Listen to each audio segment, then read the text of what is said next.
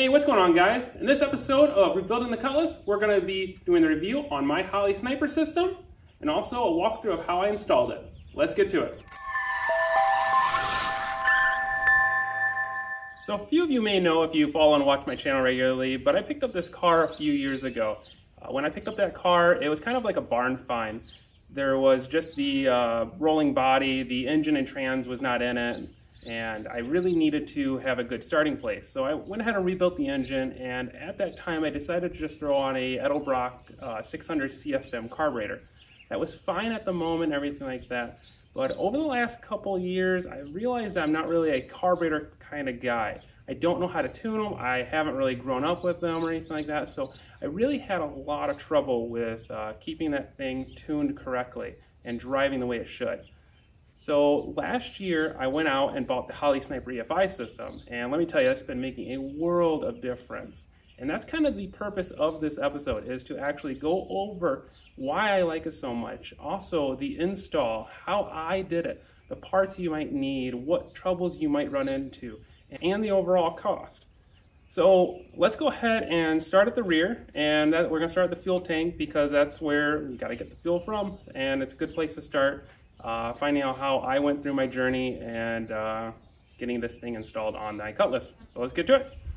So one of the first things you need to know about running the Sniper system is that you have to have an electric fuel pump, something that actually pushes about 45 to 55 PSI up to the front of the car. You can't run that mechanical fuel pump like in a traditional carburetor system. It just doesn't have enough pressure. So we need to start back here because we need to actually have a new fuel pump installed. Now with that said, I opted to just go ahead and switch up my fuel tank at the exact same time. This fuel tank that I had on the car, this is my old one, was very old, crusty. I actually had a leak up on the top of it where the fuel neck was that I repaired the first time I dropped it down. But I went ahead and opted for a brand new tank. It wasn't that much, like $120, $150. It was a good deal. So I went ahead and bought a brand new tank, and then I installed the electronic fuel pump system. So there's two ways you can go about it. You can go with the internal fuel pump, traditional on like how new cars are ran, or you can run an external one and just kind of siphon the gas out with an external pump. With me, I decided to go with the internal fuel pump, and I really like that. And there's also a few advantages with going with an internal fuel pump. You don't have to worry about it being on the external side of the tank where it could catch debris and random other things. Also, it increases longevity of it being inside the tank because the actual gas is cooling the fuel pump. Heat is what really kills fuel pumps, it really does. So I really like that I decided to go inside the tank. And let's go ahead and take a look at the system that I decided to go with. Now for me, I decided to install it like this. So the fuel pump that I did, I ended up actually wallowing out this hole quite a bit larger where it would fit the base of the fuel pump into it. I then ran the lines out this way, which is towards the front of the car, similar to like how this one is. And for the sending unit, I ended up just drilling out a new hole here and bought a separate sending unit that would fit down into here. So now I have the fuel pump installed here and then the sending unit installed there, and it's been working great. So now I have all the lines there. I have the fuel line going out, I have the return line coming back, and I've had zero issues with the install since doing that. So now let's go ahead and slide underneath the car and see what we can actually see of my install. All right, let's go and slide underneath here. So the first thing you'll notice is, like I mentioned, I have a brand new fuel tank. Also bought new straps at the exact same time. I have a couple wires kind of tied up there, but this one is for my fuel pump turn on, and then this is the sending unit wire. I probably should do something a little better with that fuel pump wire, but it is what it is for right now.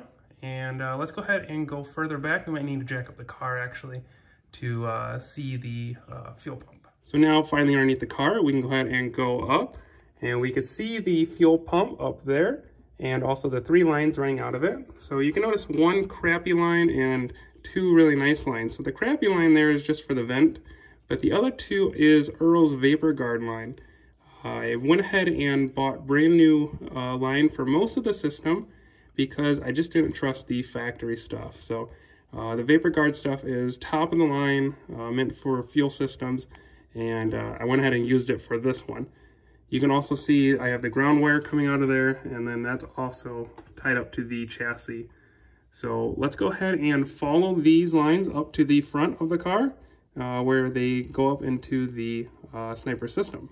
So when running the lines, I tried to run similar to the stock OEM lines, which are right here. So they kind of go up into the chassis right over here and make their way past the axle up front. They go tucked up into there, two lines right there. And it's very nice having the Vapor Guard stuff because it's all flexible and you can run it how you want. So then I slowly go up to here and we'll meet it on the other side of the car here. So now on the side, while the fuel pump does have a sock on the bottom of it, it is recommended to obviously run a fuel filter. So I went ahead and picked up this fuel filter the exact same time, and I have the line running into it. Also, it's mounted to the side of the frame, and then the line coming out of it is also a flexible line that then connects into a hard line. I ran brand new hard lines on the side there all the way up to the front.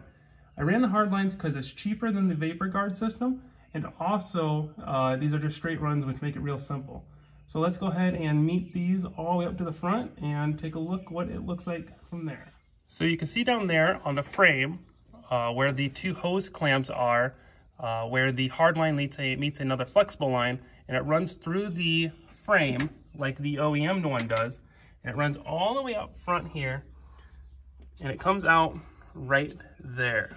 And then you can see the two lines coming out of there, and I have the one line right here that runs all the way up to the Sniper system. That is the return line. And then the other line, which is right here in front of us, comes up over top the alternator. And then I have a fuel gauge that can tell me the pressure, so that way I can make sure that I am getting the right amount of fuel pressure for this system. While it's been sitting, it's been leaking off a little bit, but it does have about 20 PSI from the last time I did run it. And then you can also see that goes into the inlet. So let's go ahead and take off this breather and see what else lies underneath there.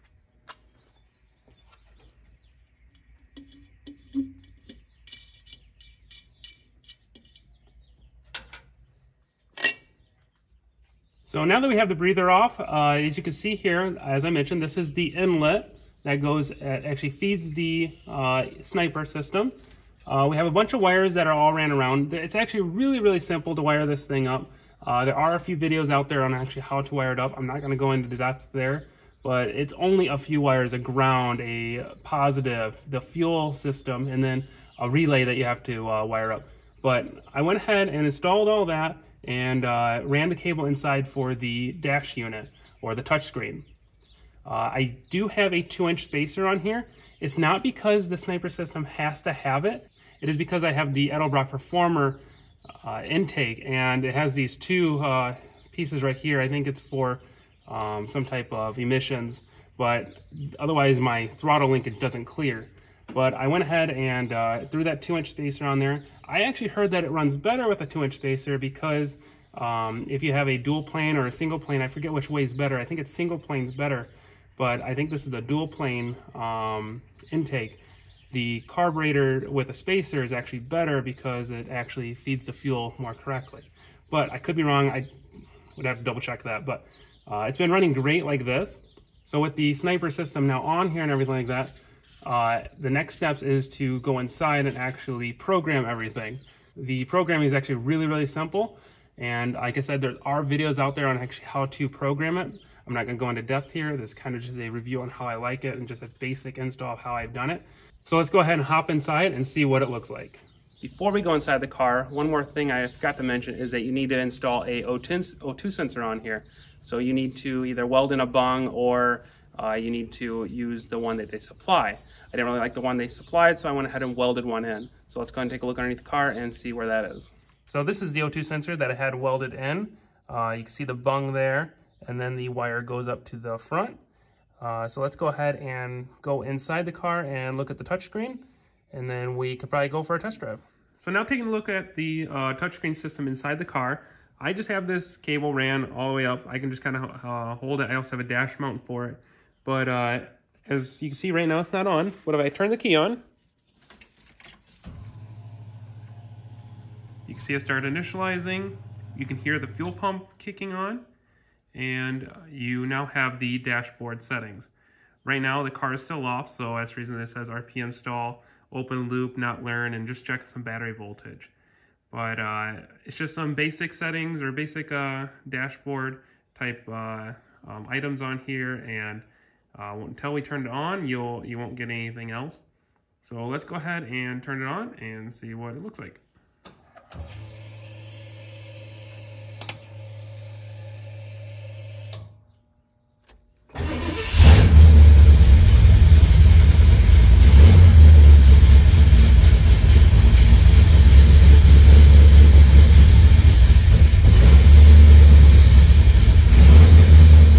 So with the car running now, let's go ahead and go for a quick drive.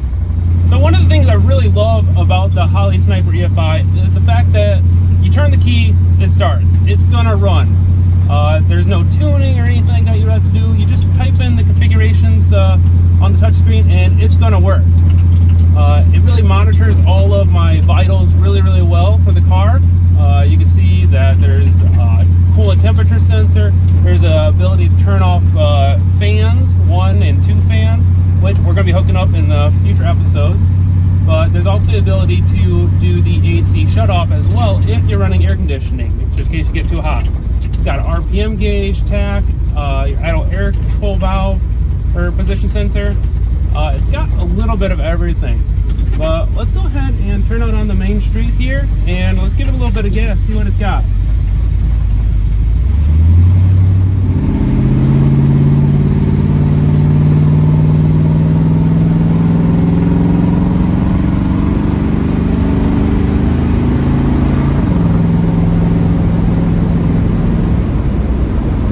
That feels good. So this thing has a lot of power coming from this. It ran good before, but it runs really good now. And I really like this system. The throttle response is really good. It's snappy. Even with my highway gears, I can punch the gas and really get it up to speed fast. So let's go ahead and just go back to the house and finish up this video. So let's go ahead and do a price breakdown on this Holley Sniper system install. So the first thing I want to look at is the fuel tank and fuel straps. That was $126.96.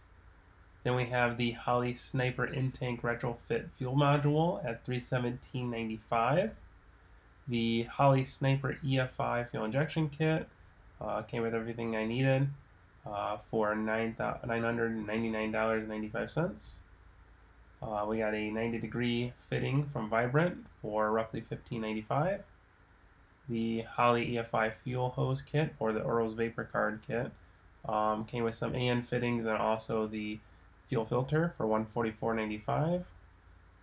We have the Earl's AnnoTough pressure gauge adapter fitting that will fit the fuel pressure gauge at $15.76.